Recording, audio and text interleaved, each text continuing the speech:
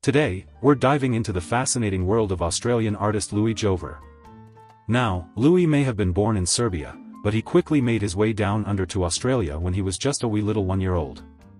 And let me tell you, this guy has some serious talent. Loui's artistic journey began way back in his childhood, but it wasn't until 1989 that he burst onto the public art scene. And you know what he was doing before that? He was actually serving in the Australian Army as an illustrator and photographer. Talk about a multi-talented artist. According to Loui himself, he started painting as a child and his love for art only grew stronger during his time in the army. He started off with acrylics and oils, but as his career progressed, he dabbled in collage and sculpture too. This guy was all about pushing boundaries and exploring different mediums. But what Loui is most famous for are his ink wash paintings on vintage book pages. Yeah, you heard that right. He takes these old, weathered book pages and turns them into stunning works of art.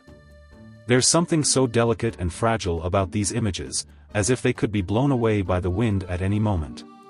And the contrast between Loui's bold black lines and the intricate printed words on the pages creates a mesmerizing fusion of depth and meaning. Now, here's the really cool part. Loui doesn't actually choose the image for the pages or vice versa. They just collide by chance, creating a unique and unexpected combination. And get this, the meaning behind these artworks is completely up to you, the observer. Loui believes that each person brings their own imaginings and interpretations to his art, giving it a personal touch and a story of its own. So, whether you see a tale of love and loss or a reflection of society's struggles, it's all in the eye of the beholder.